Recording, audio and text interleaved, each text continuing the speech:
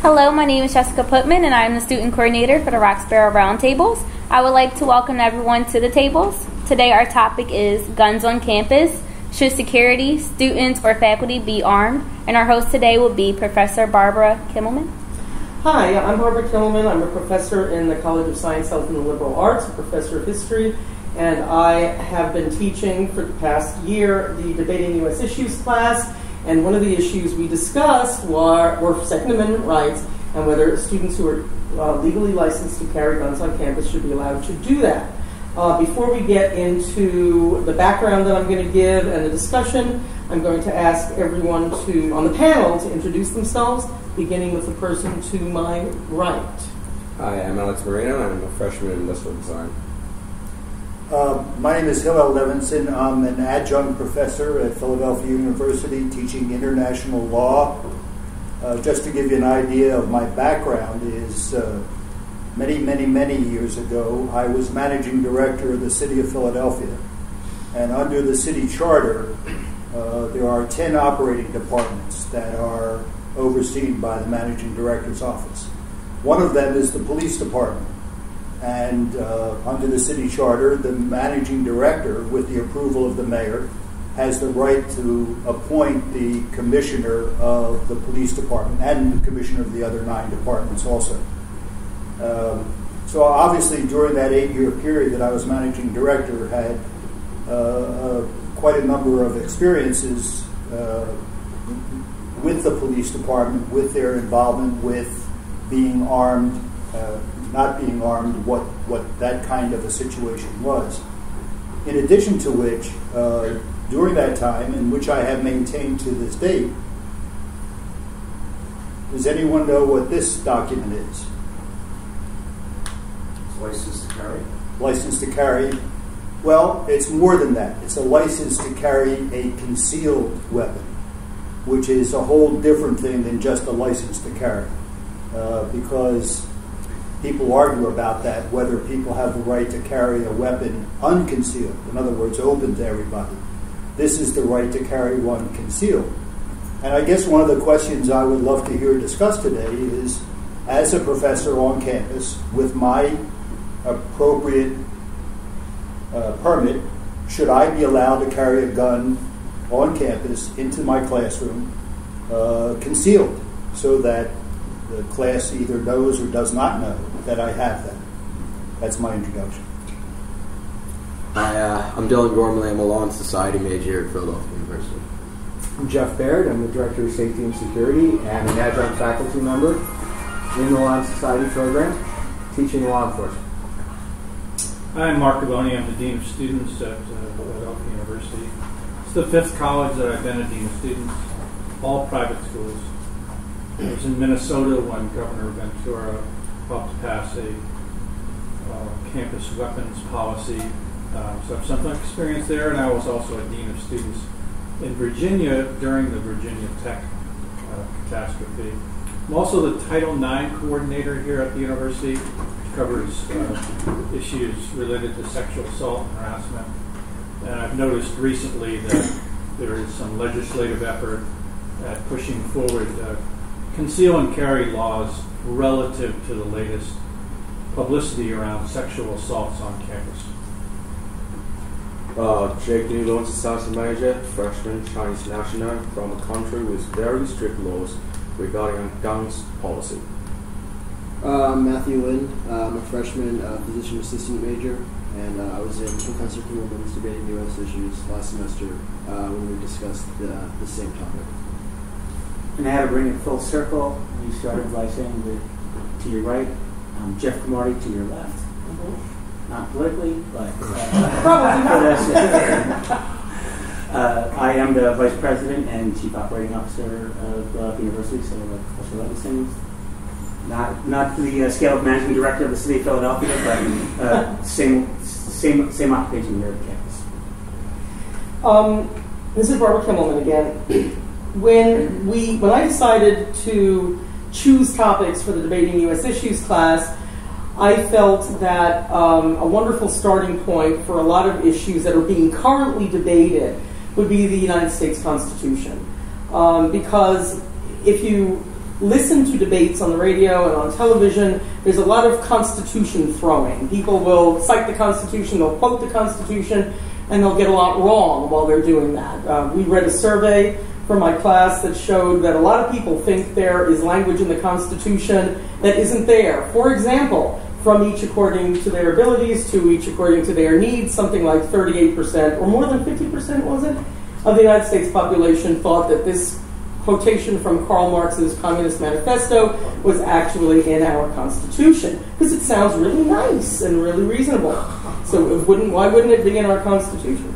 So I thought that I'd make my students part of the 1/100th of 1% of American citizens who've actually read the Constitution, and we looked at the Second Amendment, which reads, it might be the shortest of the amendments in the Bill of Rights, at least. A well-regulated militia, being necessary to the security of a free state, the right of the people to keep and bear arms shall not be infringed. Very short, rather unclear in some ways, very controversial. Many people who are very active supporters of gun rights really focus on the very last clause, the right of the people to keep and bear arms shall not be infringed. They argue that this is clear, this is absolutely no question, this is what it means, right? This is what it means, it shall not be infringed. If you take that quite literally, then clearly it should not be infringed on a college campus either.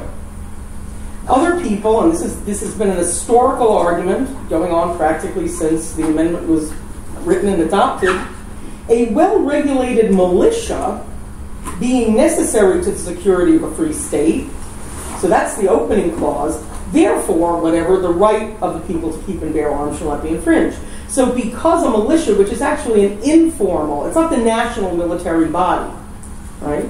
Members of the state's militias were expected to know how to use a weapon and bring their own weapons to training and to combat if they were called to do so.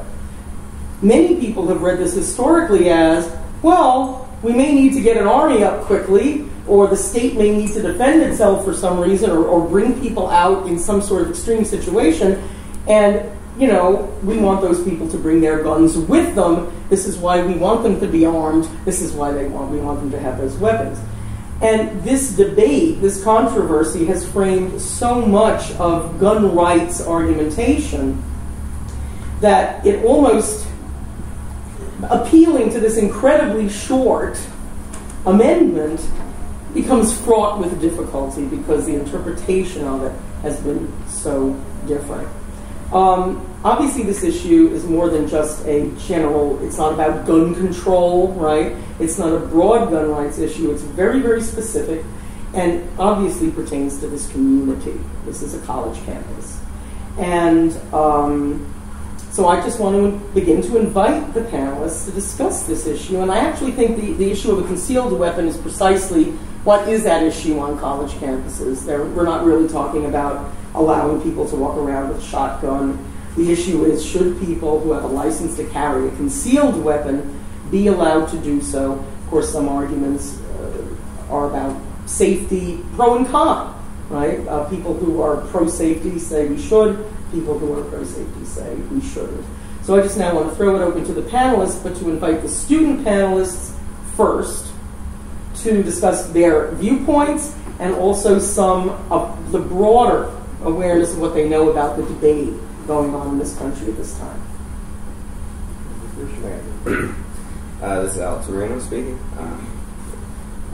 So when we were doing research for this topic, one of the most interesting things that I found was there's a controversy between certain states do have the right that let the people to have, carry, and conceal permits. But the problem was that on public campuses in that state, it's technically land owned by the state, and so there was debate on whether or not you could restrict that right to carry concealed weapons on land in the state that allows the permit.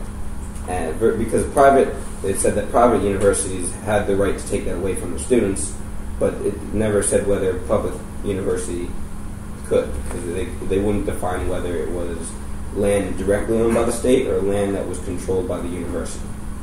And that was one of the most interesting topics that I found that I was very intrigued by. This is Matthew Lind. I was also on Alex's debate team when we did this last semester. And I agree with what Alex said. A lot of what he researched was very interesting, and how there's all these different areas where the concealed carry can be restricted or unrestricted, whatever. But one of the things that I found very interesting is how other people perceive this, whether they should be allowed to or not. Kind of ignoring that, just how people react to it. So on the one side of what I researched was people, think that a school is a place of education. There's no place for a gun to be. A lot of arguments said that knowing that a professor has a gun on them is something that would distract them, would be disruptive to the learning environment. However, on the other hand, what I personally found the most interesting was that if a lot of people see a college university as a place that's a gun-free zone, that makes it a target. As we've seen in past school shootings, people that are, or any shootings, not just school shootings. We researched one thing about a doctor's office, which was a gun-free zone. Someone went in there with a gun and unfortunately opened fire. Luckily, someone in there actually had a gun and stopped the person, but that was a whole different story that I won't get into. But to me, I find it interesting that, a college, university, there's plenty of people living here. We should feel safe. So shouldn't that, putting a target on us in a sense isn't exactly something that's safe. And that was one of the topics that interested me the most, I thought. The issue of a gun-free zone is actually quite relevant. Whether we were talking about a hospital or doctor's office situation or a university, isn't a university safer as a gun-free zone, or is it safer if people who are licensed to carry concealed weapons are doing it? As you said, a doctor had a gun in his office, even though it was a gun-free zone, got in trouble for it afterwards, but he was able to save someone's life. Another person was killed, but he was able to save other people's lives. Yeah. Other students? Professor, you showed us a concealed carry license. Yes. Are you carrying right now? No. No? And I have never carried it on campus and would not carry it on campus. I see. No, we're a private school. Say we were public school, state school, and our constitutional rights apply, because it's a state school as opposed to private, where private can do as they want, but state must. Would you carry it on, and this is for public, again, not private, because private is different, but if we were at state school, would you be inclined to carry one on you, or would you not? I guess I've never thought of it quite that way, but I guess it would depend on the environment surrounding that school. Penn State. Out in the... Penn State, probably no. No. Temple. Might, yes. Yeah. I cannot blame you on that. But I think for me, they... Matt and Alex were talking about concealed carries and professors having them. For me, I don't like the idea. That bothers me greatly, very deeply, actually. I don't want to walk into a classroom and have it in the back of my mind that I understand that the teaching profession is very difficult and very stress heavy, and that doesn't sit well with me being a student who also challenges professors. That scares me. As far as students go, I think that I don't like young people carrying weapons. That doesn't sit well with me either. However, for security guards not to be carrying, I think, is absolutely ridiculous. I think that they're our closest thing to law enforcement. They are, and it bothers me when I see security officers that are not carrying weapons, because this is an environment that could potentially be dangerous.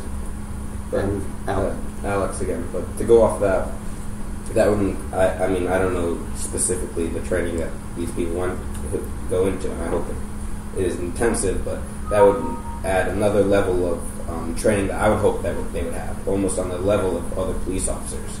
Absolutely. Right. I would assume that if Oh no, I'm not saying just hand someone a gun. Yeah. No. But Thank you for clarifying on that. That was my bad. But just so you know, unfortunately in Pennsylvania, permits to carry concealed are done county by county. So, like for instance, my permit is a Philadelphia permit. And each county makes its own decisions on what is required in order to be issued a permit like this. In Philadelphia, it's very stringent. There is a very exhaustive background check that is done. And you say that's very stringent here, but in other places it's very lax. You can almost just mail it in almost. Really? Yeah, you have your hand up first. You want to ask? Yeah, I'm Shayla Humber. I'm a sophomore interior design major. Could you go a little bit more into detail the process that you had to go into to receive the... Well, it starts off with I'm trying to remember now, 4 or 5, 6 page application where you have to fill out history, were you ever arrested, were you ever convicted of anything, and it goes not only into criminal activity, it goes into civil actions that you may take. And you submit that to the Philadelphia Police Department. And you wait an extensive period of time when they do extensive background checks on you, where they go into the FBI files, they go into everything to find out if there's anything that you have not disclosed. And the worst thing you can do on that application is not disclose something that is being asked for. After that, you go to, there's an office on Spring Garden Street, just east of Broad Street, where you meet with special members of the Philadelphia Police Department for an extensive interview. It usually takes at least an hour, if not longer than that. At the same time, you're fingerprinted when you're there and photographed, so that you go through that. Then there's another waiting period, because the last thing they want in Philadelphia is someone to be able to get one quickly. And they want to make you jump through hoops. A lot of people, for instance, don't bother to continue with it because it is so extensive. And so they just never go ahead and complete their application process. And then it is only good for a limited period of time. And you have to renew it and go through that whole... They don't give you any benefit from the fact that you've had one for 5 years. You have to go through that whole process all over again. But you go out into some of the other counties, and it is pretty routine where you go in and you give them your name, address, and phone number, and they issue a permit to carry a concealed weapon. So it is very complicated in Pennsylvania.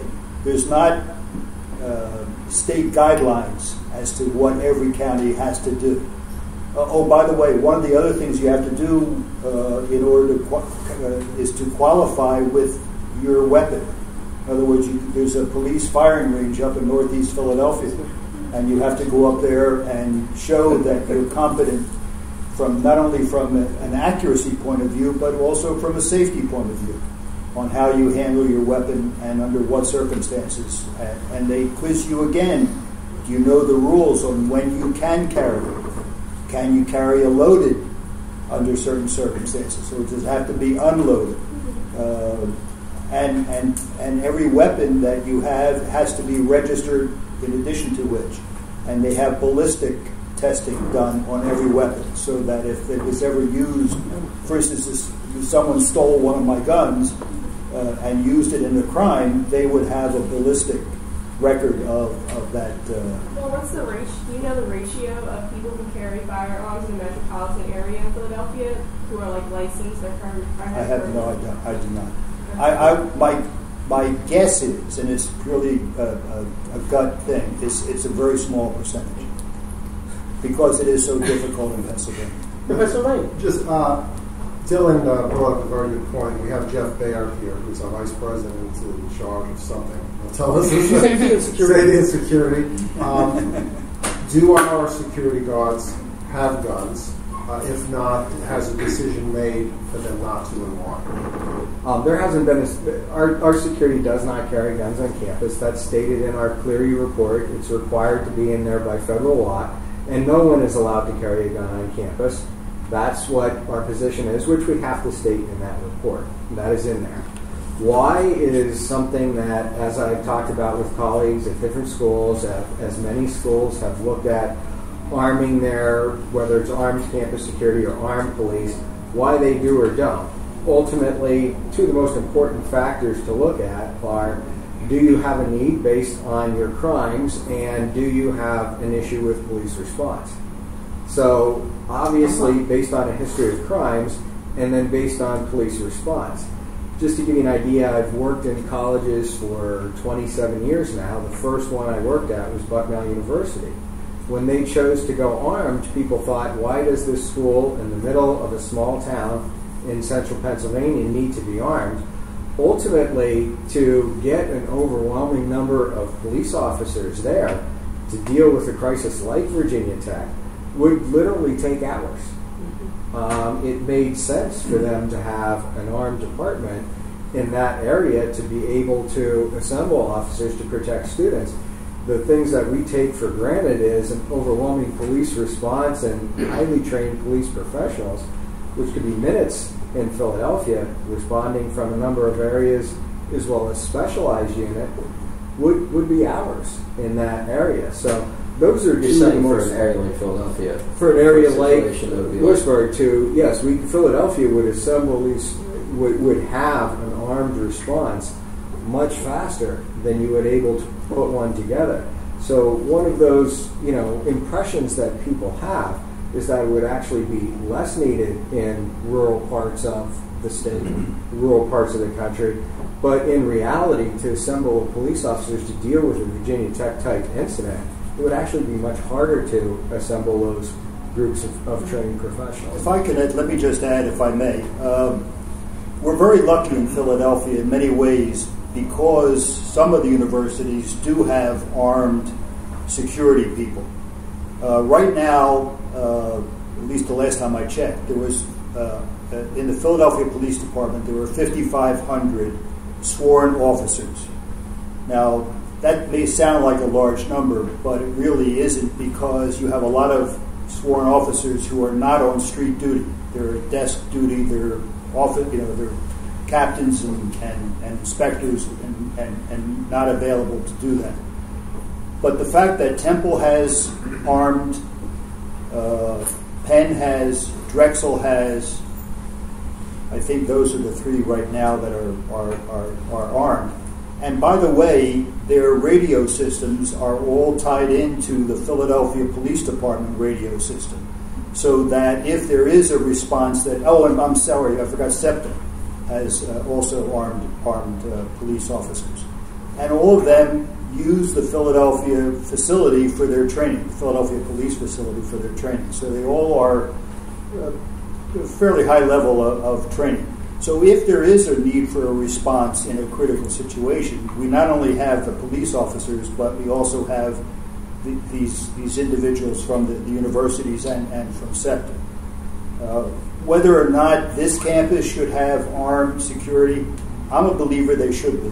I think that it can't hurt to have that additional backup to a call to the Philadelphia Police Department. I think we're in the 5th Police District, if I'm not mistaken. 39th. 39th? Oh, I'm sorry. Well, it must have, okay. 5th Across the bridge is the 5th. Okay, all right. And these districts up in this area are thinly manned, or women, or whatever. Staff.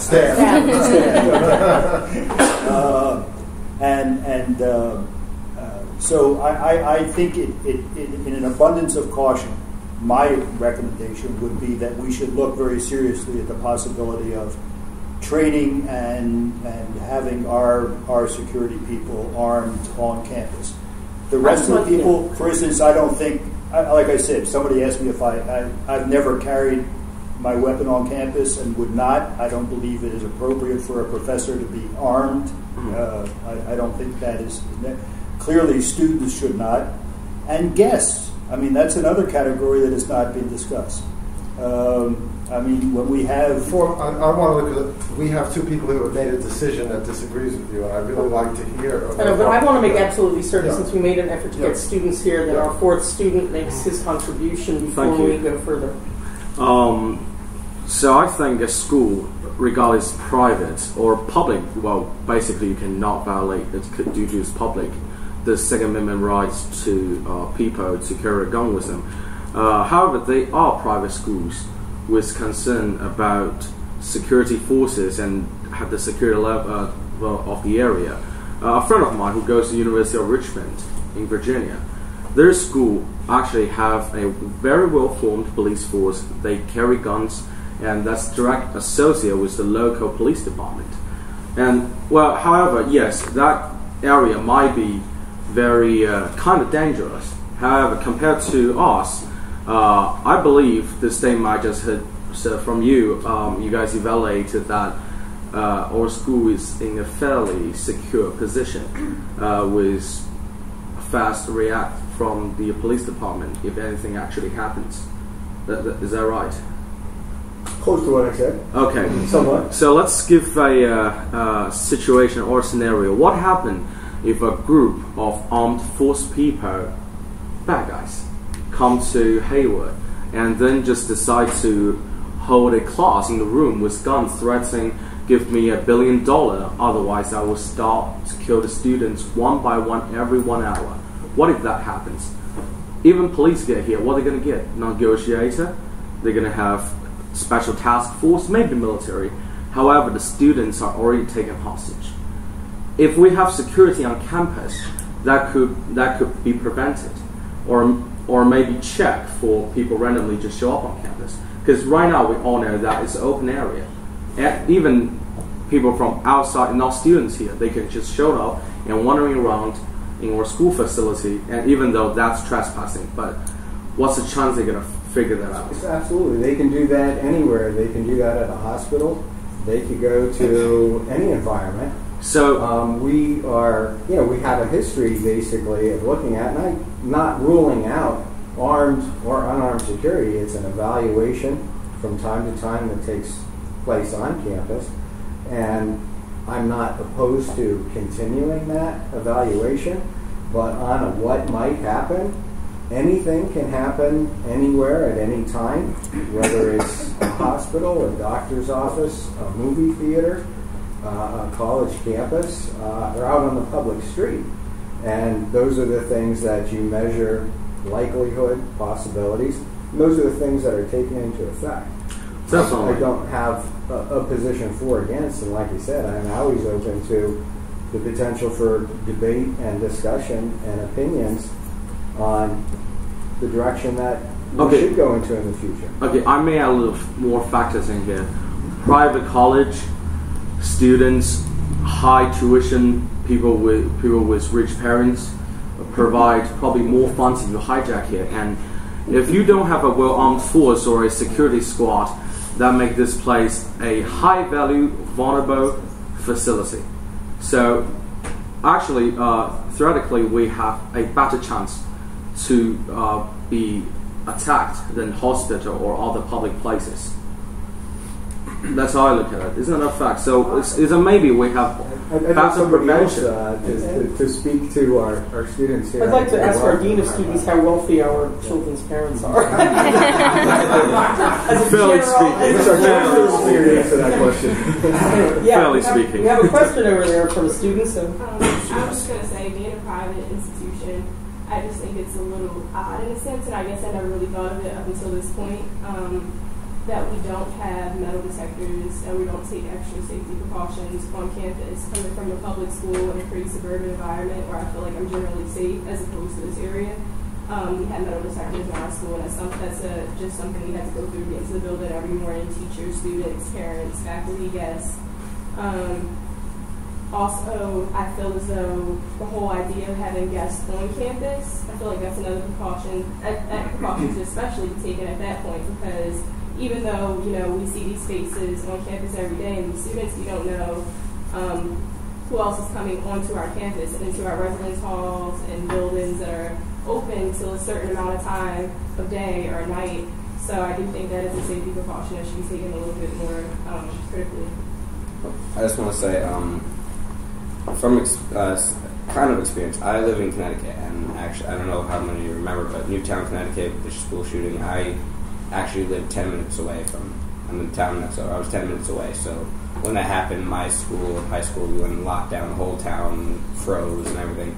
And I just found, in the coming months after that incident, the type of security that like my school went through, at least the high school, was not so much metal detectors, and it was because our campus was very open and how it was set up. They just added more police. There'd be one cop there, and it just shows like a presence, right? And so I think the idea of having a presence would be a much more effective way. Like we have every few hours we have a police stand in and do for the crossing guard. Like that is a big, at least for me, because I'm a freshman and I crossed out every day. That is actually a relatively large presence for me to know that there's a cop. There's at least one man who knows, or one man or one woman who's very trained and knows how to handle a situation, who to contact and what to do, outside of just inside this, like in people that work for the school. I think that is a really effective way.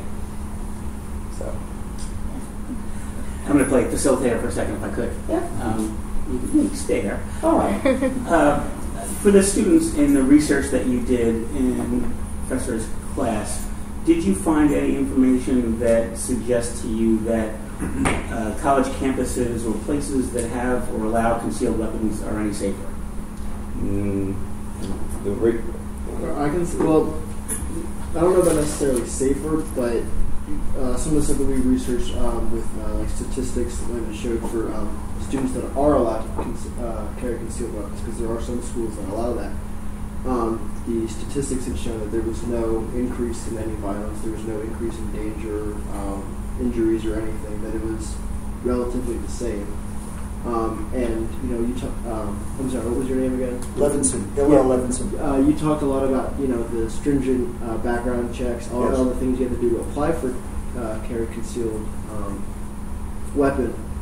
A lot of the stuff that we researched in class and outside of class talked about how specifically geared towards students, but in general, how these people go through a lot of that, and these are people that wish to be law-abiding citizens. If they're going to go through all of this, they're not going to ruin it and throw all that work away. Just their goal is not violence. They're not more prone to violence, and these individuals are not likely to do more dangerous things. If I could actually go back to what Alex was saying about around his hometown, where there's an increased presence and it acted more as like a deterrent. I think my main problem with that is I like the idea of thinking ahead and trying to prevent something from happening. However, if you have a large number of people that can't do anything about it because they're not armed properly, that's when it starts to... I'd rather have fewer people that are better trained and armed properly than having a larger number of security guards that don't have any bangs, as it were. What do you... You were talking about an actual police. Yeah, see, the difference between that is that I'm not saying... I totally agree with you. Mm-hmm. I think that having someone, even a few people who are extremely well trained in the area would be very, very good. But I think because the security guards, like you said, if someone just walked on the campus, they don't know whether. Yeah. So, because at the end of the day, when you're talking about someone who wants to go do harm to other people, they're going to go do it. Right. There's some things you just can't stop. Yeah, exactly. But I think I guess like a saying that I heard that I enjoyed is that a lock isn't for people who want to break in; it's to keep people honest. Yeah. So the idea of just having, even just showing the presence of someone more official, we could have security guards that are trained, that were ex-cops, that were trained the same, but showing the idea of just seeing the sight of the badge, the colors, even if you had one and then you're backed up by people who are of the same level, would just be just enough to say, maybe if someone wanted to come here, say maybe I should move somewhere else. maybe somewhere easier or somewhere. And I might be playing devil's advocate with myself right now, but if say students were allowed to carry guns, which I'm against, just to be, I'm against that. But say we were to carry guns, you hear about all these incidences of guns leading to bad things and all these problems. But I think that there's a lot of time that we don't hear about the things that have been stopped because of people being armed and being able to defend themselves. So I kind of wonder where that comes into play, that if students were allowed to carry or professors were to carry, that maybe out of those times we'd be able to prevent something. I know that Dean Gavoni wants to say something, but I hope that what I'm about to say is a nice lead-in to what he was going to say, and I'm following up actually on Dr. Cromartie's and Matt's remarks. You were asking, are they safer places in a way because people are allowed to carry? Matt's response, very interestingly, was that the big issue when he was researching it is that people were worried, would they be more dangerous places if people were allowed to carry? And the answer was, no, they weren't more dangerous. They're not necessarily any safer either. And so the point I wanted to make, I'm hoping is a segue to Dean Gavoni, is in general, college campuses are rather safe places. I mean, if we think about places that are dangerous versus places that are not. So when we add more weapons to them, where there are law-abiding citizens and people who are well-trained and know how to use them, it doesn't necessarily increase the danger. Now, I don't know, maybe I said something contentious about college campuses being comparatively safe places, but, I personally have never, I've worked here 26 years and I've never felt threatened once in any way, slightly or, maybe by you, but I give as good as I get in that case. How do people feel from the administrative side of campus about the contention that college campuses are comparatively safe places and whether or not faculty and students are allowed to carry concealed weapons wouldn't impact the safety of the university at all? Let me say, I'll get to that in a second. Okay. On the issue of security armed, I've been on only one of the 5 campuses I worked on were security officers armed, and that was a Quaker school. There you go.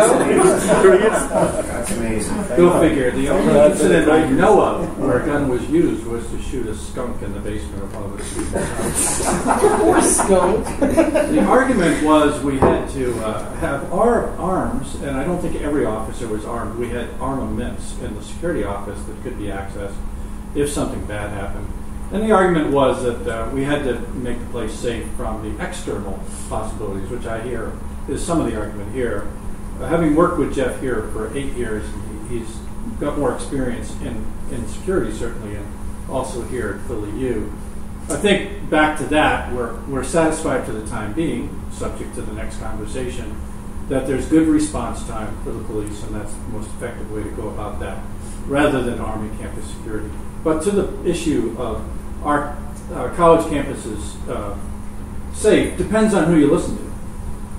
So right now, the biggest threat publicly, this has not always been the case, but it is the hottest issue now, is sexual assault, violence against women.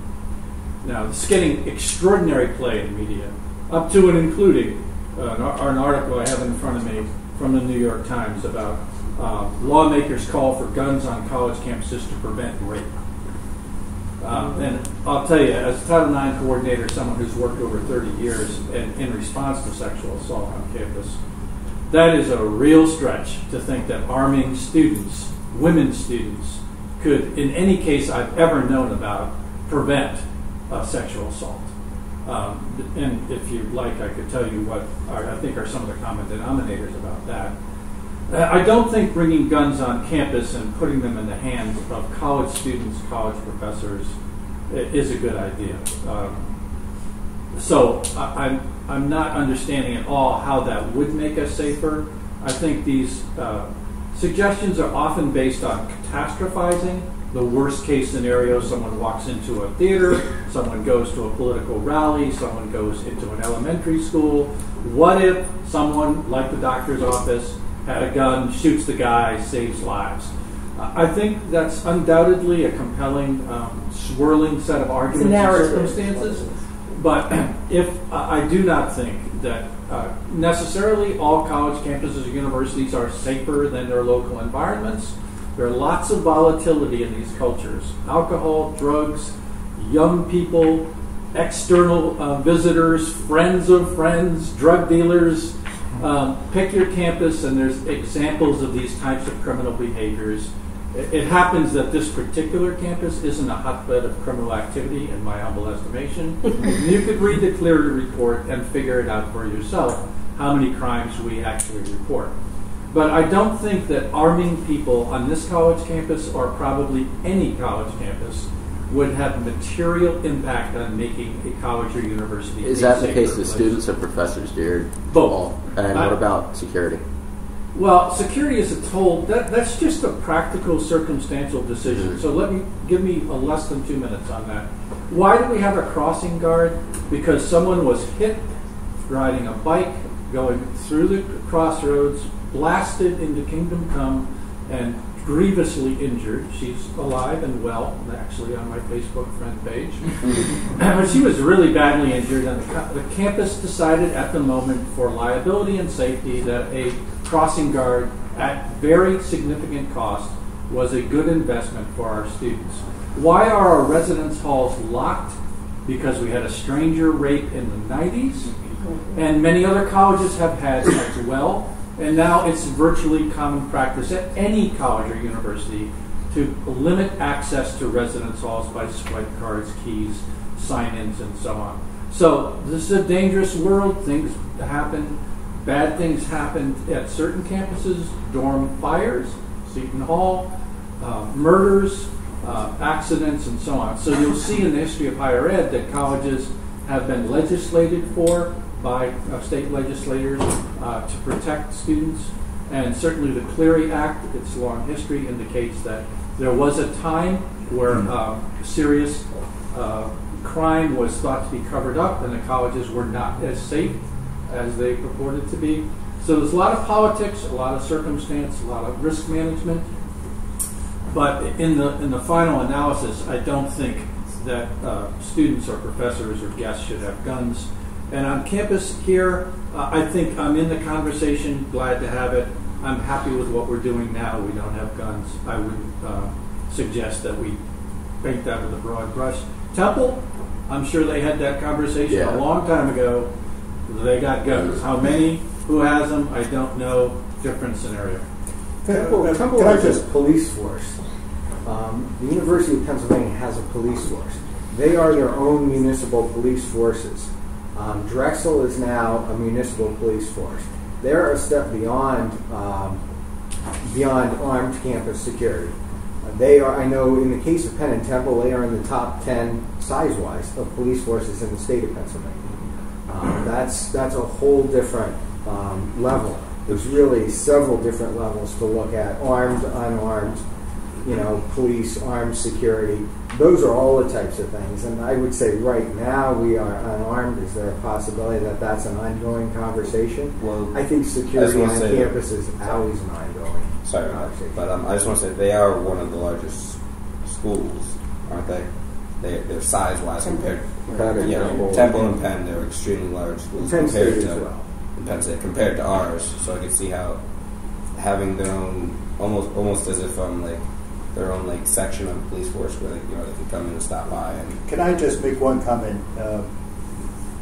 If you talk to most police officers in Philadelphia, they'll tell you very clearly that the baddies are not going to do something bad in front of a police officer, an armed police officer. And I think what I hear the theme talking is we're talking about prevention now.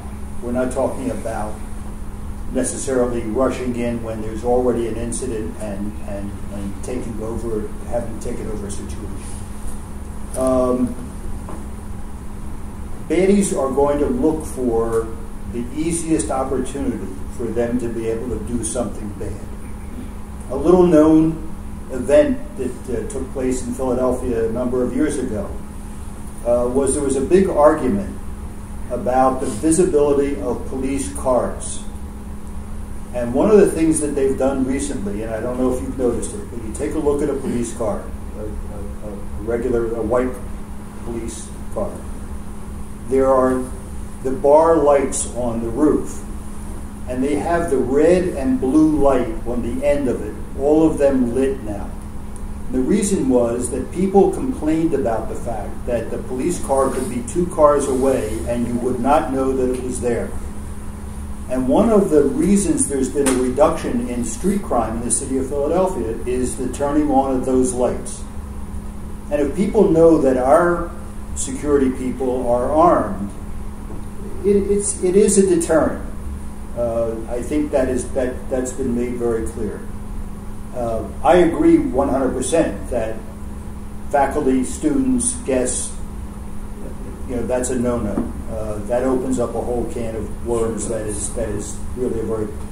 But I think that the whole question of arming our security, properly trained, with the proper credentials, proper, and maybe not all of them, maybe just a select few, is something that the university should revisit.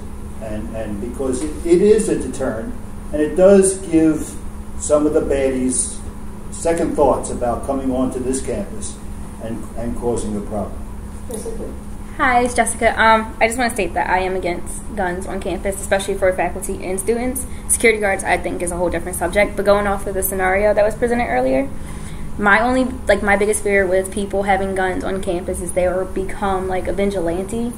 And in the hold-up situation, and we're being held hostage, and the guy says, I won't hurt no one as long as no one tries to be the hero in the room. That person with the gun decides, oh, I have a gun, I can stop this. The guy turns around for a split second, tries to shoot him, miss. Now the guy's killing people. I'd rather you not try and save me if he says he's not going to kill anyone. I don't want the risk of you potentially not killing the person who is attacking us. I'd rather have that safety, like, okay, there's a possibility he will kill us, but then at the same time he said he wouldn't. Please don't try to be the hero. Like, I'm scared. Okay. So yeah, I'm the one who gave the scenario. Yeah. just go now. Okay. Personally, I don't think let students to, regardless of lesson or not, to possess a gun on campus is a good idea. Yeah. So I mean, there's countless situation we see in different universities, even across the globe, that students have a meltdown because academics are so hard and stuff like that. So they really should not have a gun. However, when it comes to faculty, on second thought, I think if they are qualified and capable of, like the gentleman here who was in charge of the police department, can well handle a gun, meanwhile can protect the safety for the student in case of any emergency happens. And when it comes to security force, I think they should definitely be armed. Because according to the Second Amendment, regardless how interpreted, basically grants the citizens a right to bear arms. So we don't know some of the citizens are good, some of the citizens are bad. If you give the guns to bad people, so the good people don't have the gun, what's going to happen? I don't want to look further. It looks really dangerous to me.